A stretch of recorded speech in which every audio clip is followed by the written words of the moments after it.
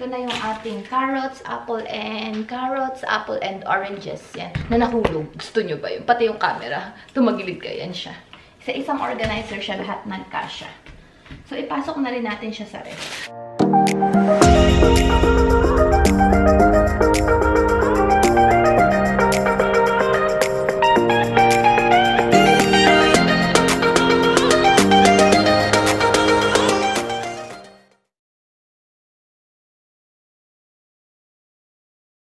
Hi guys, kumbawa. So, nagkaymono ako ngayon or nag-grocery ako ngayon. Doon pa rin sa dati natin kinakaymonohan or sa binibilhan, which is a big day. So guys, ang ating mga grocery today is for 1 week again. So, ipapakita ko sa inyo kung paano ako namimili or namimili ng mga prutas or mga gulay na pinamimili ko para sa 1 week. Ito yung mga gulay at mga prutas na kinakain ni Baby Aki. Kasi si Baby Aki is mahilig sa prutas. And yung mga gulay naman is mga hinahalo ko sa mga pang-ulam-ulam. Kasi as much as possible, every putahin na niluluto ko everyday is hinahaluan ko talaga ng mga gulay para ma-practice si baby or makita niya na bata pa lang siya na kumakain talaga kami ng gulay dito sa bahay. So kung gusto niyo guys mapanood yung mga napamili ko or yung mga nabili natin sa big day, then just keep on watching. And siya, ito yung mga napamili natin sa big day. 2 basket ito, tsaka ayun. Tapos as you can see, meron dito, hindi na kinaya ng 2 basket. Binigyan na nila ako ng plastic bag. So, ayan, yung ating basket. Itong basket na to is bago ko pa lang to nabili, guys. Matagal ko na kasing gusto magkaroon ng basket na ganito. Yung basket pang kaymono or pang grocery talaga para hindi na ako mahihirapan. So, ayan, hindi pa natanggal yung kanyang presyo. At nabili ko siya sa Expoto. So, 680 yen siya ang isang peraso. So, bumili ako ng 2. Kasi, diba, sa isang pushcart, is 2 yung kasya. 2 yung kasya or pasok na basket doon sa may tinutulak na pushcart pag nag-grocery. So, 2 lang yung binili ko. Siyempre, para magkasya. Kasi makikita niyo, ang cute lang ng print niya. Kaya nagustuhan ko. Tsaka matagal ko na gusto magkaroon ng ganito para raku or madalian yung pag nag-grocery ako. Hindi na ililipat-lipat. Katulad nga na nangyari ngayon. Oh. Pag after ko siya ibili doon, pagka-transfer ko dito sa lagayan ko, pagka-transfer ko sa lagayan na to is bubuhati na lang siya. Pero, syempre, hindi masyadong, hindi ako masyadong mag-aalalay dito sa hawakan ng pagbubuhati. Buhati mo pa rin siya ng mga ganon. So, ayan siya. Diba, may presyo pa. Pinamumukha sa 680 yen. So, itong buong basket na to, guys, is, panay fruits and vegetables lang. Particularly, fruits lang ni Aki to. So, guys, tingnan natin. Isa-isahin natin yung mga fruits na kinakain ni baby. So, ayun. Mag-start na muna siguro ako sa prutas kasi pag aayos ako nung aking napag-kaymono o napag-grocery is nakaibabaw yung mga prutas kasi yun yung mga prutas na madali siyang madurog or madunot. Kita nyo naman ito yung budo or budo or grapes ni Baby Aki. Ayan siya. Yan siya. Halos si Aki lang kumakain ng ganito. Minsan nga hindi to nauubos ng 1 linggo. Minsan 2 beses or 3 beses ako nakakabili ng budo sa kanya for 1 week. So, ayan. Tapos, bumili ako ng avocado. Isa na lang yung naabutan ko doon na hinog. Kaya isa na lang yung kinuha ko. Bumili tayo ng banana. So, makikita niyo yung banana is nakapak dito siya. Nakapak yung banana dito. Ganyan. Tapos, medyo green pa yung pinili ko, guys. Para hindi pa siya agad mahihinog. Tapos, bumili din tayo ng, ang sinasabi ko. Isa din sa favorite ni Baby Aki. Ni Aki Kun is tong Ichigo. Or strawberry. Yan, bumili din tayo ganyan. Tapos kung makikita nyo, nakapak din siya. Nakastyro siya sa ilalim. Parang pinaka-lagayan niya. Tapos nakapak uli siya ng parang plastic. Ganyan. Tapos yung mga Ichigo ngayon, pakita ko ha. Mga Ichigo ngayon, maliliit siya na red. Tapos ang tamis niya. Yan siya, Ichigo. Ito, for 1 week siguro to ni Aki. Kasya to kasi marami-rami. Tapos, bumili tayo ng mikan. Mikan or orange. Dito sa Japan, ayan, bumili tayo. Hindi lang ganun kaganda yung kanyang mga sizes. Kasi merong malaki, may maliit. Pero, shoganay kasi nakapak na siya, guys. Hindi ka na pwedeng makapamili. Meron kasi kadalasan ng mga prutas dito nakapack na siya ng by pack or by presyo niya. Pero hindi naman nakakatakot na bumili dito ng by pack kasi kailangan mo din namang i-check. Tsaka hindi naman nila binabay pack na sabihin mong yung iba is maganda, yung iba is okay. Lahat yan okay. Nasa sayo na lang din syempre pag i-check mo mabuti kung may mga sira sa loob. Syempre, hindi din naman nila mapapansin. Pero sigurado ako na hindi naman nila sinasadya dito na kaya nila pinapak ng sama-sama is parang may hinahalong bulok yung ganun. Hindi naman. Lahat naman is okay. So, isang pack yung ating mikan. Tapos, meron din tayong biniling bigat. Bigat beshi. May binili din tayo isang pack ng apple. Yung isang pack ng apple is nasa 6 pieces. Tapos, ang bango na niya, guys. Tapos, kung mapapansin nyo, pakita ko sa inyo, ha? Kanyari, ito, naka-plastic siya. May mga butas-butas siya para makakasinaw pa rin yung prutas. Kaya sinabi ko, mabango. Amoy siya. Ang bango. Bango, besh. Tapos, ata ang ating fruits. Yun lang naman yung mga kadalasang kinakain ni Baby Aki na fruits. Tapos, punta na tayo sa, ayan, may binili din tayong lemon. Ito yung aming morning routine ni Papa Lemon. May lemon tayo. And then, meron tayong ninjin. Ninjin or carrot. Ninjin ang tawag sa carrot sa Japan. Hongo. Ninjin. Yan. So, sa isang pack is, 3 pieces siya. Nasa 178 ata, 128, parang ganun siya. So, 4 pieces yung, 4 packs yung kinuha ko. Ano yung isang pack? Ayan, 4 packs. 4 packs yung ating kinuha ng ninjin. So, 3, 6, 9, 12. 12 pieces siya. Tapos, kumuha din tayo ng isang buo ng repolyo or kyabetsu. Nihongo kyabetsu. Yan siya. Ano to, mura yung repolyo ngayon, 100 yen lang siya. Isang buo na. Kasi, kadalasan is 98 yen, half lang. Ngayon is buo na siya, 98 yen. Tapos, kumuha din tayo na cauliflower. Cauliflower ba to or broccoli? Cauliflower ata to eh, cauliflower. Kumuha tayo. Ito din to, cauliflower is medyo may kamahalan, 298 yen. Medyo mahal, no? Tapos, kumuha tayo ng potato, tatas. Tapos, kumuha din tayo ng white onion.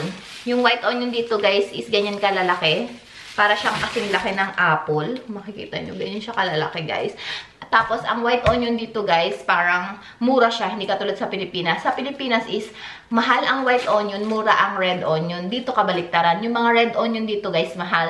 Per piece is nasa 100 yen or 98 yen. Samantalang or kabaliktaran naman ng white onion na minsan is 9 yen lang or ngayon is 29 yen, ganun. Pero yung red onion talaga dito is mahal. Hindi siya bababa ng 100 yen per piece. So ngayon, tong white onion na nabili ko is nasa 28 yen ata per piece. Yan siya, 3 yung binili natin. Mga panggisa-gisa. Tapos meron din tayong isang balot ng bawang. Tong bawang is nasa 100 yen. 3 na siya. Halo natin sa longganisa, ganyan. Tapos, bumili din tayo ng ginger, yellow ginger. Ewan ko kung turmeric ba yung tawag sa ganito pag ganito na. Kasi yung ginger sa Pilipinas is hindi ganito kalalaki. Ito, ang laki niya eh.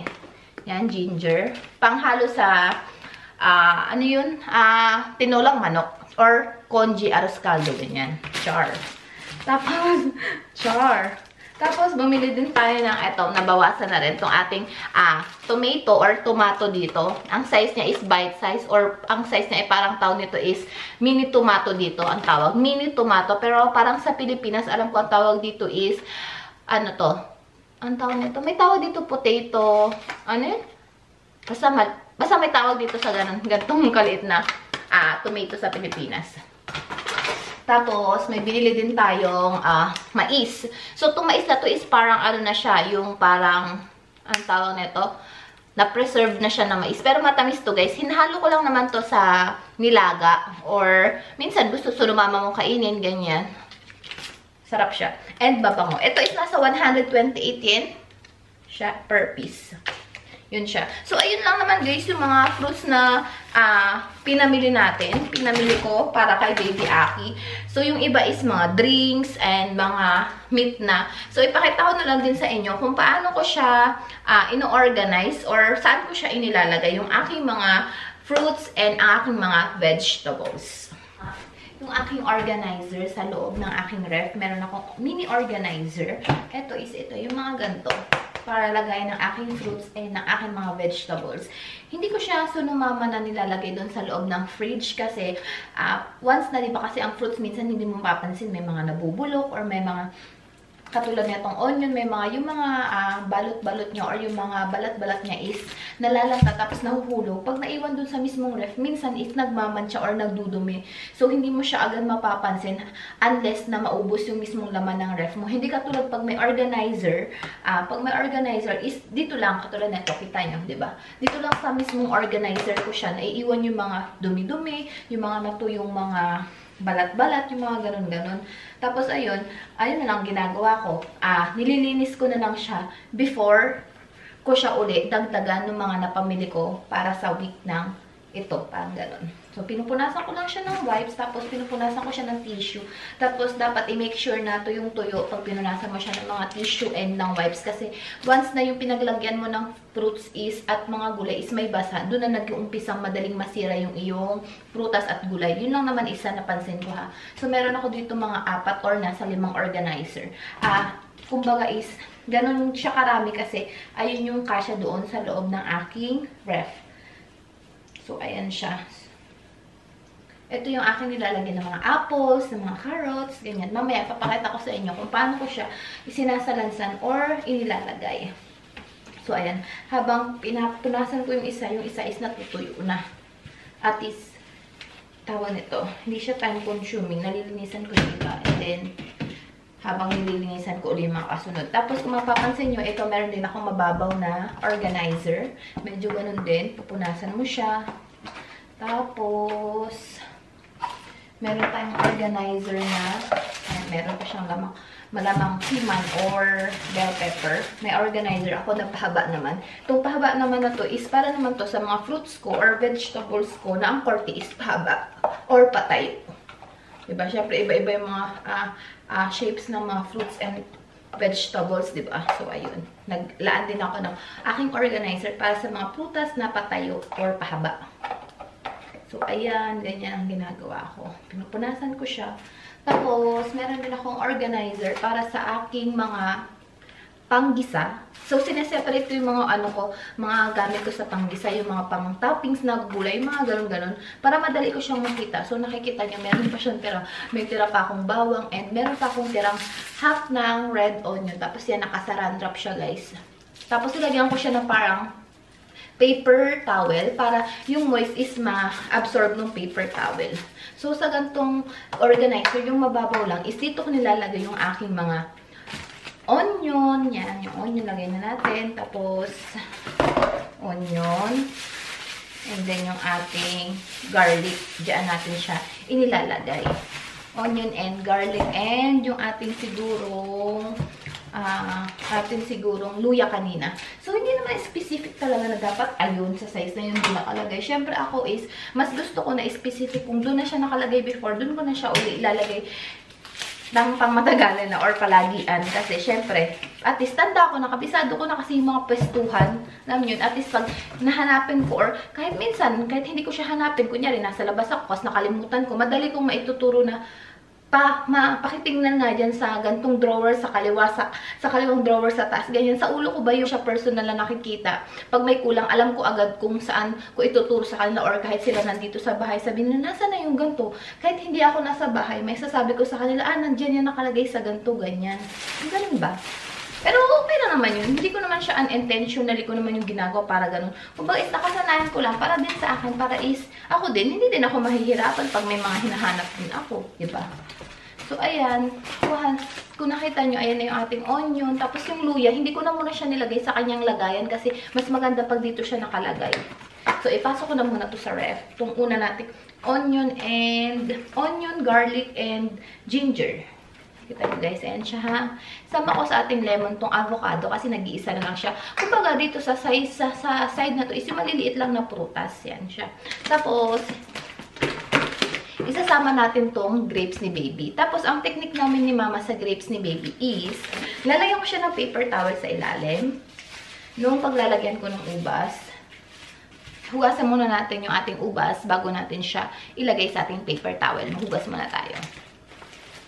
So, ayan guys, nahugasan na natin yung ating mga grapes. ang gagawin namin is, ilalagay natin siya dun sa may part ng ating organizer na may paper towel. Ayan siya, kung makikita nyo. Ayan siya. Ayan, ito yung paper towel. Diyan nakalagay yung ating grapes. O, diba?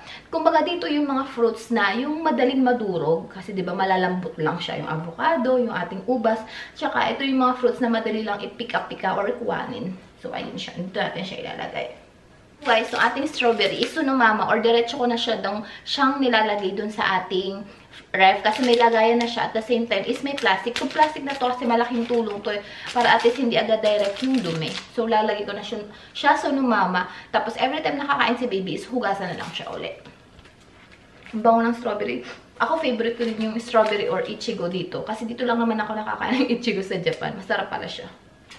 So, yung sinasabi kong, yung aking technique is yung FIFO, which is first in, first out. So, ayun, natutunan ko yun before sa Pilipinas nung nagtrabaho ako. Nagtrabaho kasi ako, guys, sa may fast food. And sa may semi-fine dining na restaurant. So, parehas doon ina-apply yung natutunan kong or nalaman kong FIFO na sinasabi ko, which is first in, first out. So, pag sinabing first in, first out, kung ano yung una mong pinasok, ayun din yung una mong ilalabas. Kumbaga, kung ano yung una mong pinasok, syempre luma yun, ayun yung una mong gagamitin para maiwasan yung pamumulok or para maiwasan na tawag na ito, magamit mo yung una mo or yung bago mong napamili. Syempre, kung ano yung una mong napamili, ayun yung mas madaling masisira, diba? Kasi fruits yan. So, may naiwang strawberry kain natin.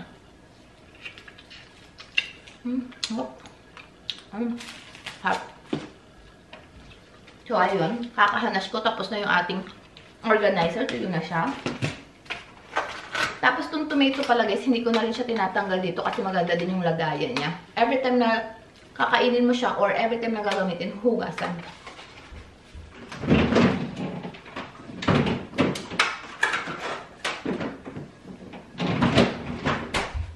So, ayun na tayo guys. Ito na tayo sa malalaking organizer. So, ang laman ng ating organizer is yung ating mga apples. Apples and bananas. Hindi, apples lang siya guys. Apples. Tapos sobrang, tapos makikita niyo yung apples dito guys. Pakita ko pa. Yung apples dito guys is bango. May seal siya sa per mismong apple niya. Yan, kaya tinatanggal mo yung parang sticker. So, hindi ko muna siya tinatanggal.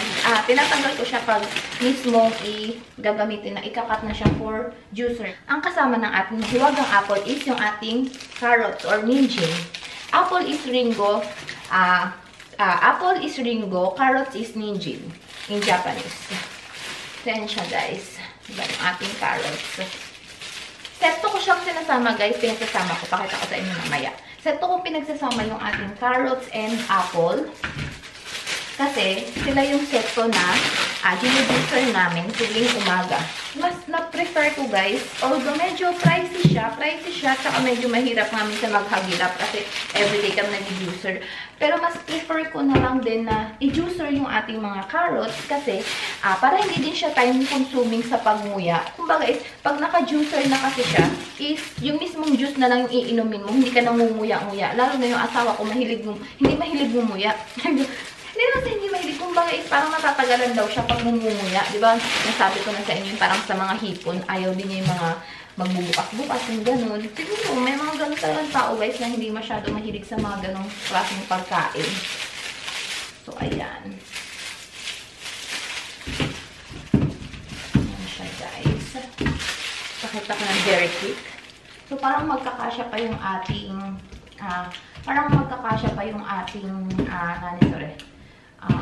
orange.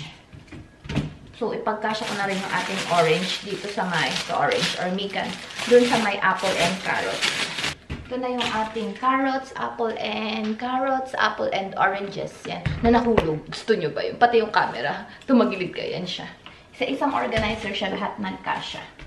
So, ipasok na rin natin siya sa ref. So, ating saging guys is, hindi ko siya pinapasok sa ref. Kasi, madaling mahinog. So, ang ating apple is lagay lang natin sa taas ng oven. Tapos, dito sa isang organizer natin is, lagay natin is yung ating mga gulay. Yung ating cauliflower, yung ating repolyo. So, itong repolyo na to, kung makikita nyo, hindi na siya naka-plastic kasi kapag gagamitin natin siya, is tatanggalin na lang natin yung pinakabalat.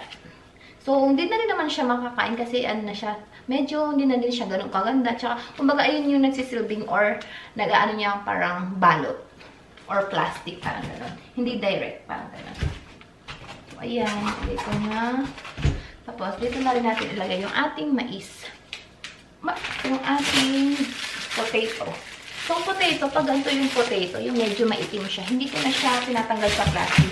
Tatanggalin ko lang siya sa plastic kapag gagamitin siya. So, that's it guys. Ganun lang kadali ako mamili and mamili ng ating mga fruits and vegetable na ipinapakain natin para kay baby and para kay papa. And kung paano ko siya ini-store and nilalagay sa ating fridge or sa ating ref. So, kung nagustuhan nyo guys ang ating vlog or ating video for today, please hit the like button and share it with your friends. And magpapasalamat na rin pala ako guys sa patuloy na panonood ninyo and pag-subscribe sa aming channel. And sa mga bago kong subscriber, maraming salamat guys. And see you on my next one. Maraming salamat guys. Yasumi.